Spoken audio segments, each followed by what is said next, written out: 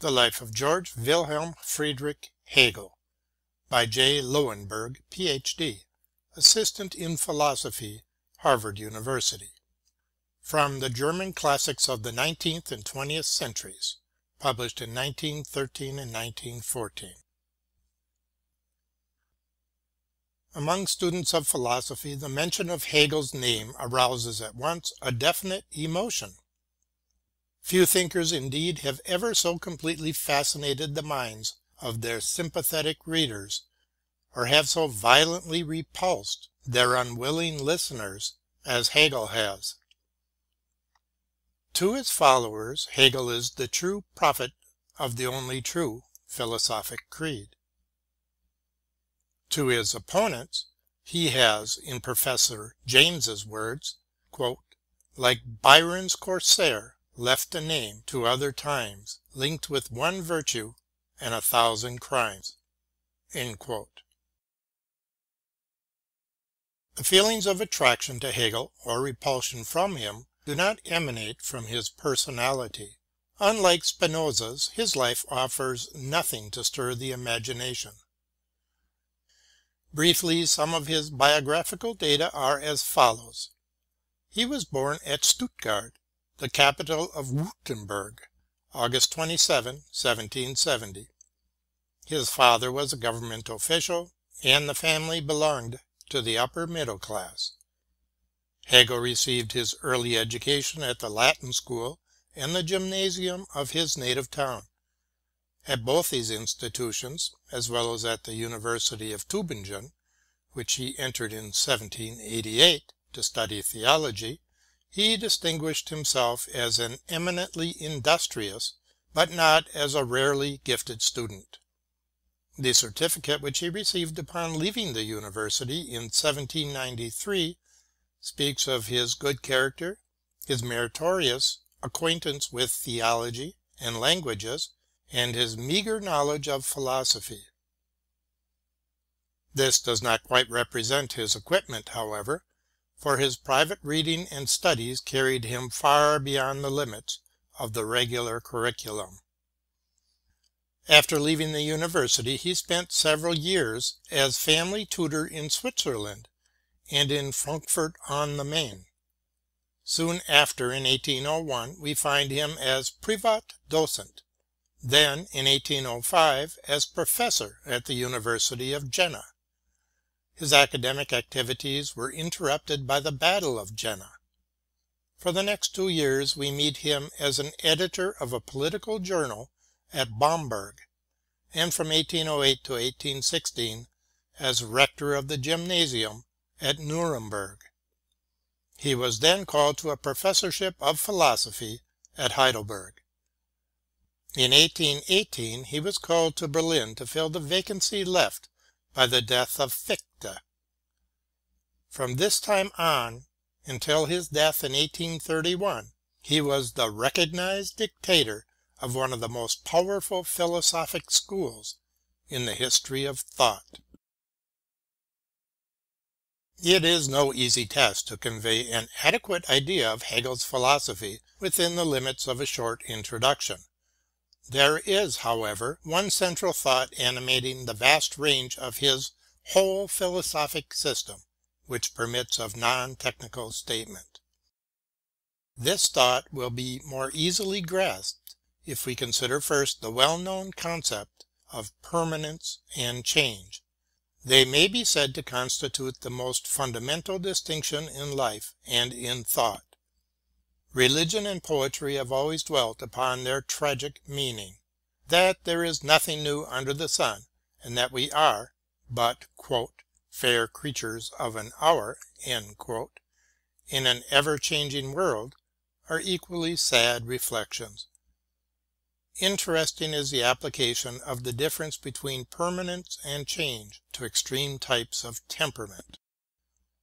We may speak loosely of the "static" and the "dynamic" temperaments, the former clinging to everything that is traditional, conservative, and abiding in art, religion, philosophy, politics, and life; the latter everywhere pointing to, and delighting in, the fluent, the novel, the effervescent.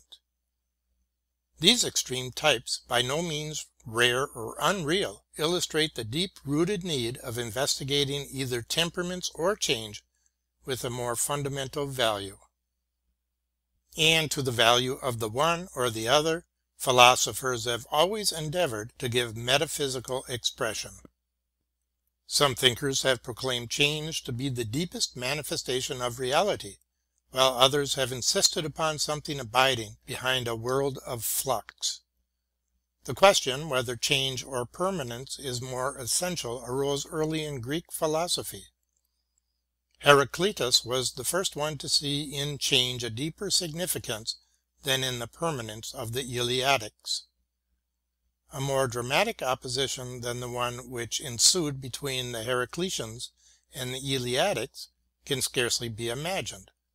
Both schools claiming a monopoly of reason and truth, both distrusting the senses, and each charging the other with illusion.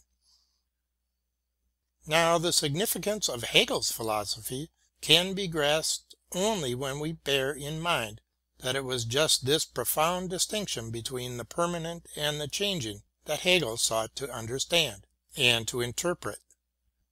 He saw more deeply into the reality of movement and change than any other philosopher before or after him. Very early in his life, judging by the recently published writings of his youth, Hegel became interested in various phases of movement and change. The vicissitudes of his own inner and outer life he did not analyze.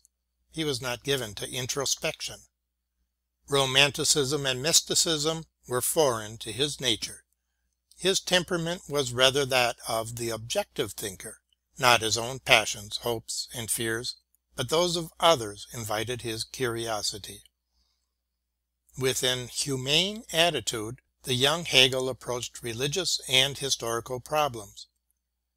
The dramatic life and death of Jesus, the tragic fate of, quote, the glory of that Greece and the grandeur of that Rome, end quote. The discrepancies between Christ's teachings and the positive Christian religion, the fall of paganism and the triumph of the Christian Church. These were the problems over which the young Hegel pondered. Through an intense study of these problems, he discovered that evil, sin, longing, and suffering are woven into the very tissue of religious and historical processes, and that these negative elements determine the very meaning and progress of history and religion. Thereupon he began a systematic sketch of a philosophy in which a negative factor was to be recognized as the positive vehicle in the development of the whole world. And thus his genius came upon a method which revealed to him an orderly unfolding in the world with stages of relative values, the higher developing from the lower, and all stages constituting the organic whole. The method which the young Hegel discovered empirically, and which the mature rationalist applied to every sphere of human life and thought, is the famous dialectical method, D, M. This method is, in general, nothing else than the recognition of the necessary presence of a negative factor in the constitution of the world. Everything in the world, be it a religious cult or a logical category, a human passion or a scientific law, is, so Hegel holds, the result of a process which involves the overcoming of a negative element. Without such an element to overcome, the world would indeed be an inert and irrational affair. That any rational and worthy activity entails the encounter of opposition and the removal of obstacles is an observation commonplace enough. A pre-established harmony of foreseen happy issues, a fool's paradise, is scarcely our ideal of a rational world. Just as a game is not worth playing when its result is predetermined by the great inferiority of the opponent, so life without something negative to overcome loses its zest. But the process of overcoming is not anything contingent. It operates according to a uniform and universal law, and this law constitutes Hegel's most central doctrine, his doctrine of evolution, with a capital E. In order to bring this doctrine into better relief, it may be well to contrast it superficially with the Darwinian theory of transformation. In general, Hegel's doctrine is a concept of value. Darwin's is not. What Darwinians mean by evolution is not an unfolding of the past, a progressive development of a hierarchy of phases in which the latter is superior and organically related to the earlier. No sufficient criterion is provided by them for evaluating the various stages in the course of an evolutionary process. The biologist's world would probably have been just as rational if the famous ape-like progenitor of man had chanced to become his offspring, assuming an original environment favored for such a transformation. Some criterion besides the mere external and accidental "struggle for existence" and "survival of the fittest" must be furnished to account for a progressive evolution. Does the phrase "survival of the fittest" say much more than that those who happen to survive are the fittest, or that their survival proves their fitness? But this survival itself is valuable, that it is better to be alive than dead, that existence has a value other than itself, that what comes later in the history of the race or of the universe is an advance over what went before, that, in a word, the world is subject to an imminent development, only a comprehensive and systematic philosophy can attempt to show. The task of Hegel's whole philosophy consists in showing, by means of one uniform principle, that the world manifests everywhere a genuine evolution. Unlike the participants in the biological "struggle for existence," the struggling beings in Hegel's universe never end in slaying but in reconciliation. Their very struggle gives birth to a new being which includes them, and this being is "higher" in the scale of existence, because it represents the preservation of the two mutually opposed beings. Only where conflicts are adjusted, oppositions overcome, negations removed, is there advance, in Hegel's sense, and only where there is a passage from the positive through its challenging negative to a higher form inclusive of both, is there a case of real development. The ordinary process of learning by experience illustrates somewhat Hegel's meaning. An individual finds himself, for some instance, in the presence of a wholly new institution that elicits an immediate, definite reaction. In his ignorance he chooses the wrong mode of behavior. As a consequence, trouble ensues. Feelings are hurt. Pride is wounded. Motives are misconstrued. Embittered and disappointed with himself, he experiences great mental sorrow. But he soon learns to see the situation in its true light. He condemns his deeds and offers to make amends. And after the wounds begin to heal, the inner struggles experienced commence to assume a positive worth. They have led him to a deeper insight of his own motives, to a better self-comprehension, and he finally comes forth from the whole affair enriched and enlightened. Now in this formal example, to which any context may be supplied, three phases can be distinguished. First, we have the person as he meant to be in the presence of the new situation, unaware of trouble. Then his wrong reaction engendered a hostile element. He was at war with himself. He was not what he meant to be. And finally he returned to himself, richer and wiser, including with himself the negative experience as a valuable asset in the advancement of his development. This process of falling away from oneself, of facing oneself as an enemy whom one reconciles to and includes in one's larger self, is certainly a familiar process. It is a process just like this that develops one's personality. However the self may be defined metaphysically, it is for every self-conscious individual a never-ceasing battle with conflicting motives and antagonistic desires, a never-ending cycle of endeavor, failure, and success through the very agency of failure. The more typical instances of this rhythmic process is Hegel's view of the evolution of religion. Religion in general is based on a dualism, which it seeks to overcome. Though God is in heaven and man on earth, religion longs to separate the gulf which separates man and God. The religions of the Orient emphasize God's infinity. God is everything, man is nothing. Like an Oriental prince, God is conceived to have despotic sway over man, his creature.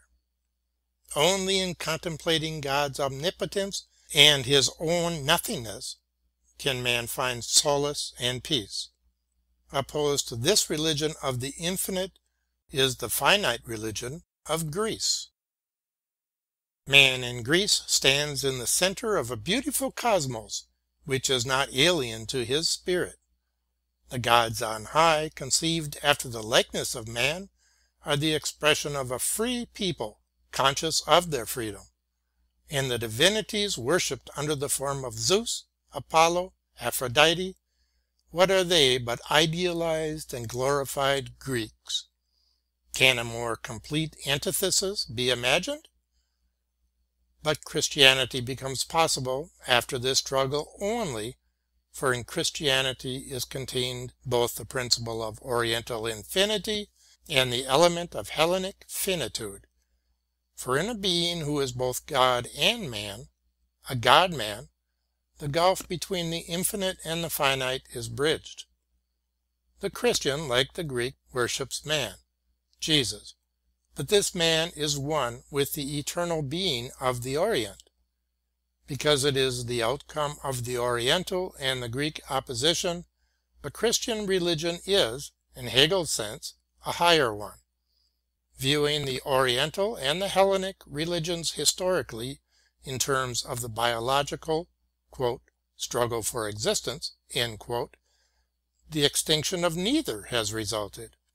The Christian religion is a unity of these two struggling opposites. In it they are conciliated and preserved, and this for Hegel is a genuine evolution. That evolution demands a union of opposites seems at first paradoxical enough. To say that Christianity is a religion of both infinity and finitude means nothing less than that it contains a contradiction. Hegel's view, strange as it may sound, is just this. Everything includes a contradiction in it. Everything is both positive and negative. Everything expresses at once its everlasting yea and its everlasting no.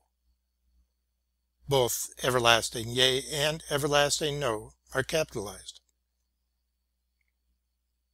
The negative character of the world is the very vehicle of its progress.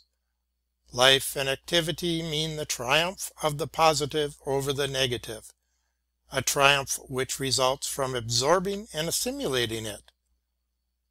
The myth of the phoenix typifies the life of reason, eternally preparing for itself, as Hegel says, a funeral pile, and consuming upon itself, but so that from its ashes it produces the new, renovated, fresh life. That the power of negativity enters constitutively in the rationality of the world, nay, that the rationality of the world demands negativity in it, is Hegel's most original contribution to thought. His complete philosophy is the attempt to show in detail that the whole universe and everything it contains manifests the process of uniformly struggling with a negative power, and is an outcome of conflicting but reconciled forces. An impressionistic picture of the world's eternal becoming through this process is furnished by the first of Hegel's great works, The Phenomenology of the Spirit. The book is, in a sense, a cross-section of the entire spiritual world. It depicts the necessary unfolding of typical phases of the spiritual life of mankind: logical categories, scientific laws, historical epochs, literary tendencies, religious processes, social, moral, and artistic institutions, all exemplify the same onward movement through a union of opposites. There is eternal and total instability everywhere, but this unrest and instability is of a necessary and uniform nature, according to the one eternally fixed principle which renders the universe as a whole organic and orderly. Organic wholeness. This phase contains the rationale of the restless flow and the evanescent being of the Hegelian world. It is but from the point of view of the whole that its countless conflicts, discrepancies, and contradictions can be understood. As the members of the body find only in the body as a whole their raison d'être, reason for being, so the manifold expressions of the world are the expressions of one organism. A hand which is cut off, as Hegel somewhere remarks, still looks like a hand and exists, but it is not a real hand. Similarly, any part of the world severed from its connection with the whole, any isolated historical event, any one religious view, any particular scientific explanation, any single social body, any mere individual person, is like an amputated bodily organ. Hegel's view of the world as organic depends upon exhibiting the partial and abstract nature of other views. In his Phenomenology, a variety of interpretations of the world and of the meaning and destiny of life are scrutinized as to their adequacy and concreteness. When not challenged, the point of view of common sense, for instance, seems concrete and natural. The reaction of common sense to the world is direct and practical. It has few questions to ask, and philosophical speculations appear to it abstract and barren. But upon analysis, it is the common sense view that stands revealed as abstract and barren.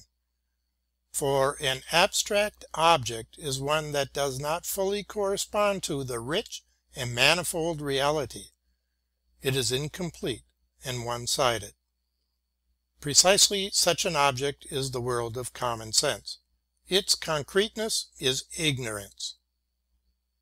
There are more things in heaven and earth than are dreamed of by common sense. It's a workaday world. It's not even a faint reflex of the vast and complex universe. It sees but the immediate, the obvious, the superficial. So instead of being concrete, it is in truth the very opposite. Nor is empirical science, with its predilection for "facts," better off. Every science able to cope with a mere fragmentary aspect of the world, and from a partial point of view, is forced to ignore much of the concrete content of even its own realm. Likewise, art and religion, though in their views more synthetic and therefore more concrete, are one-sided. They seek to satisfy special needs. Philosophy alone, Hegelian philosophy, is concrete. Its aim is to interpret the world in its entirety and complexity, Its ideal is to harmonize the demands of common sense, the interests of science, the appeal of art, and the longing of religion into one coherent whole. This view of philosophy, because it deals with the universe in its fullness and variety, alone can make claim to real concreteness. Nor are the other views false. They form for Hegel the necessary rungs on the ladder which leads up to his own philosophic vision. Thus the Hegelian vision is itself an organic process, including all other interpretations of life and of the world as its necessary phases. In the imminent unfolding of the Hegelian view is epitomized the onward march and the organic unity of the world spirit itself. World and spirit are both capitalized. The technical formulation of this view is contained in his Logic. This book may indeed be said to be Hegel's master stroke. Nothing less is attempted in it than the proof that the very process of reasoning manifests the same principle of evolution through a union of opposites. Hegel was well aware, as much as recent exponents of anti-intellectualism, that through "static" concepts we transmute and falsify the "fluent" reality. As Professor James says, "The essence of life is its continuously changing character, but our concepts are all discontinuous and fixed. When we conceptualize, we cut out and fix, and exclude everything but what we have fixed. A concept means a that and no other." That and no other in italics. But are our concepts static, fixed, and discontinuous?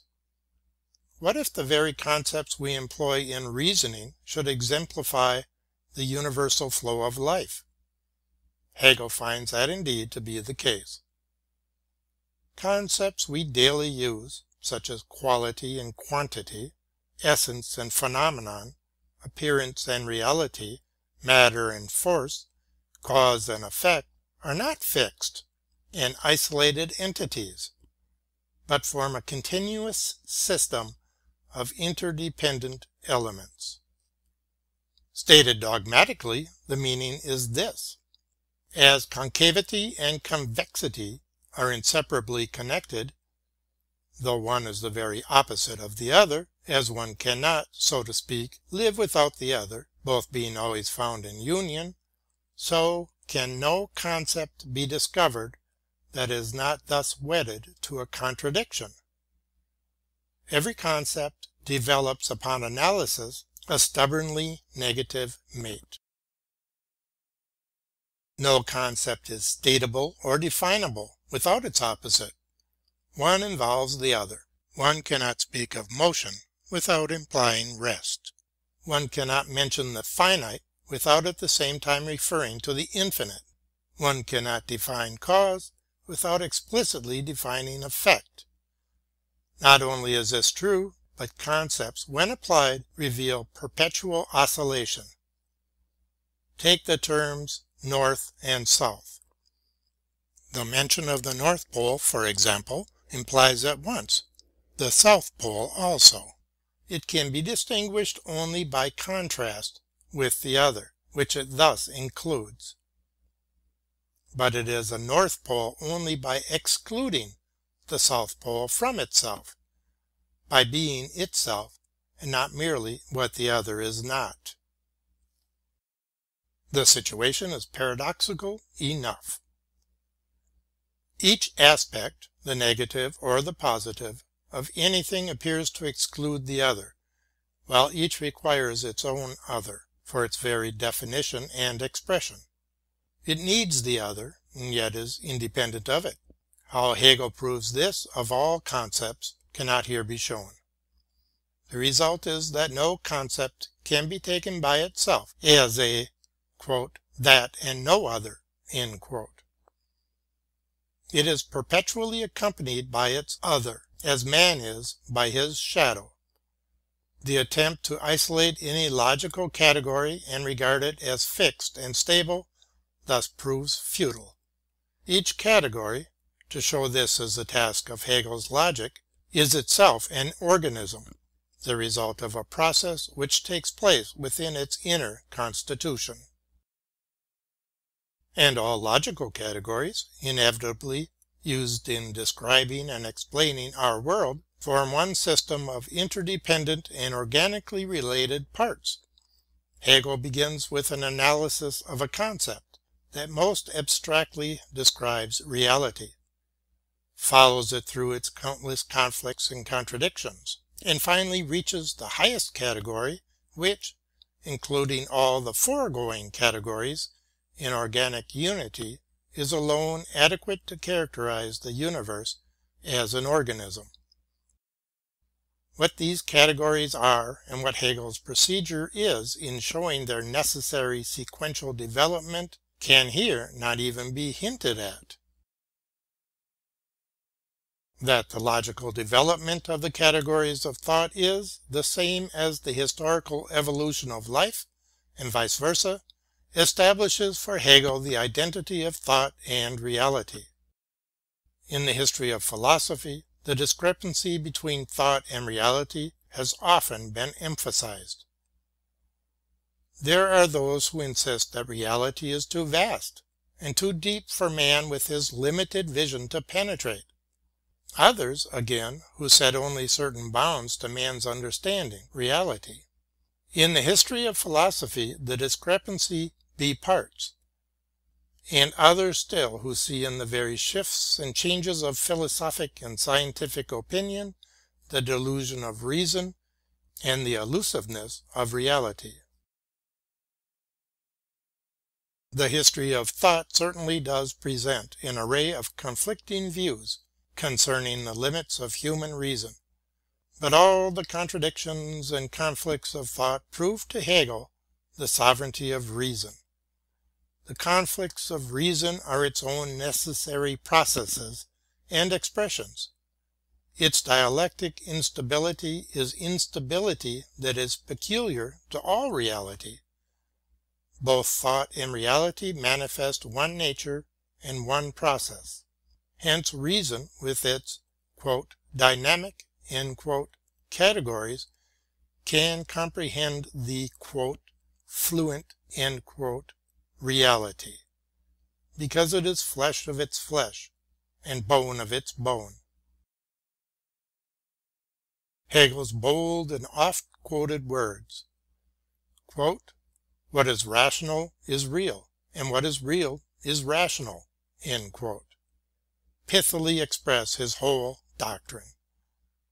The nature of rationality and the nature of reality are, for Hegel, one and the same spiritual process, the organic process of triumphing over and conquering conflicts and contradictions. Where reality conforms to this process, it is rational. In parenthesis, that which does not conform to it is not reality at all, but has, like an amputated leg, mere contingent existence. End parenthesis. The logical formula of this process is but an abstract account of what reality is in its essence.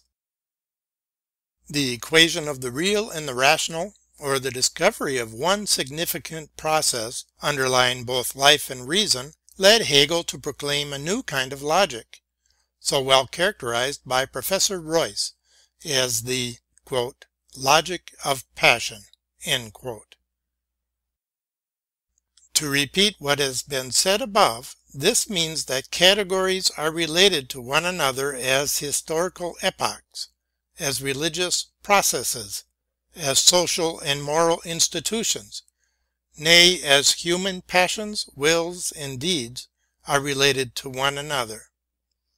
Mutual conflict and contradiction appear as their sole constant factor amid all their variable conditions.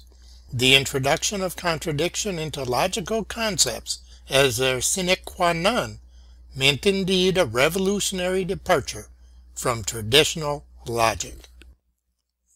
Prior to Hegel, Logical reasoning was reasoning in accordance with the law of contradiction, i.e., with the assumption that nothing can have at the same time and at the same place contradictory and inconsistent qualities or elements. For Hegel, on the contrary, contradiction is the very moving principle of the world, the pulse of its life. Alle Dinge sind an sich selbst widersprechend, as he drastically says.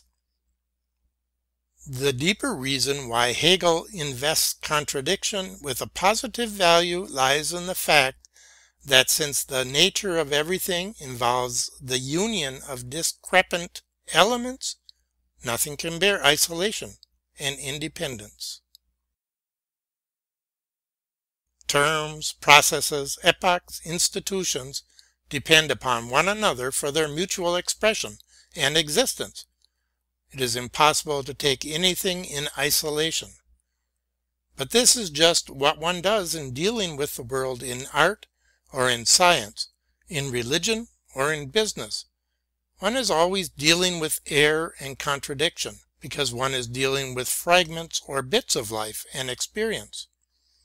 Hence, and this is Hegel's crowning thought, anything short of the whole universe is inevitably contradictory.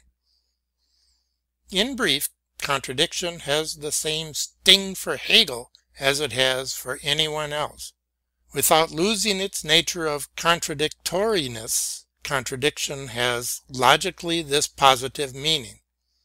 Since it is an essential element of every partial, isolated, and independent view of experience and thought, one is necessarily led to transcend it and to see the universe in organic wholeness. Thus, as Hegel puts his fundamental idea, quote, "The truth is the whole," end quote. Neither things nor categories, neither histories nor religions, neither sciences nor arts, express or exhaust by themselves the whole essence of the universe. The essence of the universe is the life of the totality of all things, not their sum. As the life of man is not the sum of his bodily and mental functions, the whole man being present in each and all of these, so must the universe be conceived as omnipresent in each of its parts and expressions. This is the significance of Hegel's concept of the universe as an organism.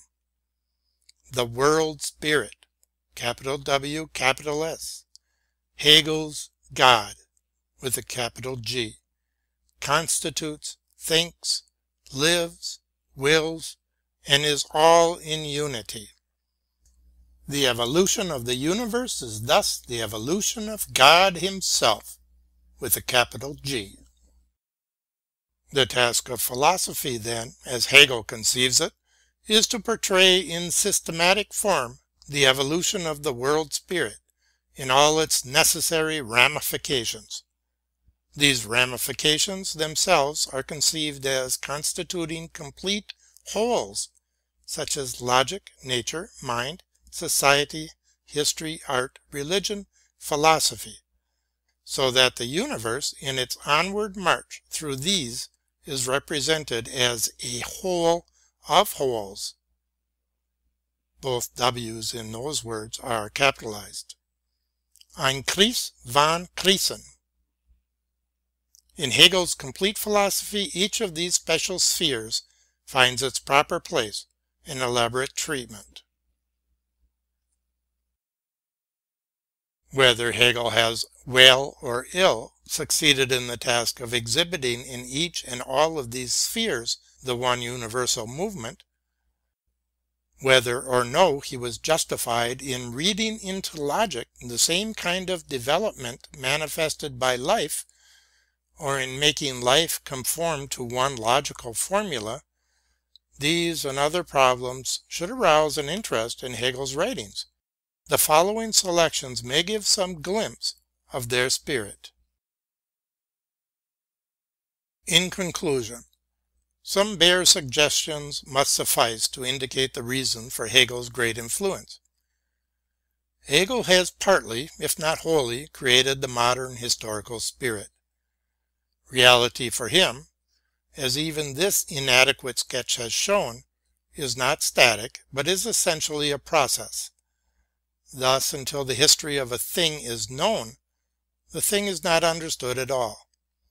It is the becoming, and not the being of the world, that constitutes its reality. And thus, in emphasizing the fact that everything has a past, in quotation marks, the insight into which alone reveals its significant meaning, Hegel has given metaphysical expression and impetus to the awakening modern historical sense.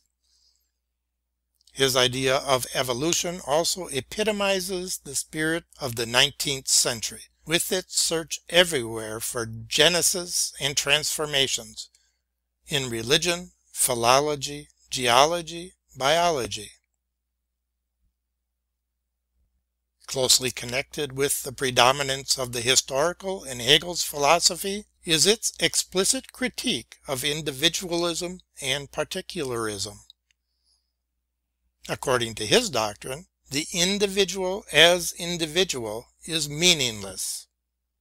The particular, independent and unrelated, is an abstraction.